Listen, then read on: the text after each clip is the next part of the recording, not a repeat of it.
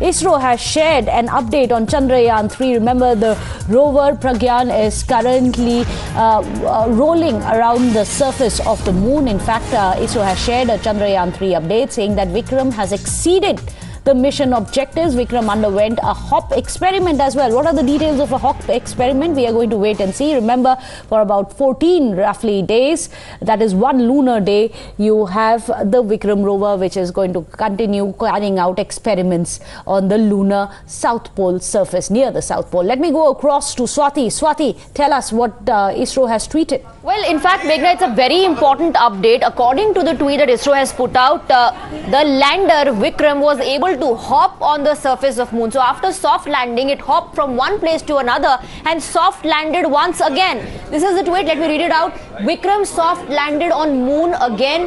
Vikram lander exceeded its mission objectives. It successfully underwent a hop experiment. On command, it fired the engines, elevated itself by about 40 centimeters as expected, and then landed safely at a distance of 30 to 40 centimeters away.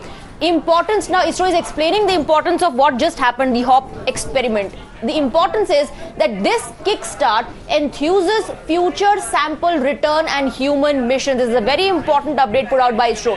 All systems perform nominally and are healthy. Deployed ramp, ChaSTE and ILSA were folded back and redeployed successfully after the experiment. A video also has been put out by ISRO. This probably is about the hop, the change in the position of the lander. You see moon dust, and once it settles, you'll be able to see the new spot where probably the lander has soft landed once again on the lunar surface, just 30 to 40 centimeters away from the original soft landing spot. So the importance has been explained. This particular update now kickstarts the future sample return and human missions. So probably human missions now possible on the lunar surface.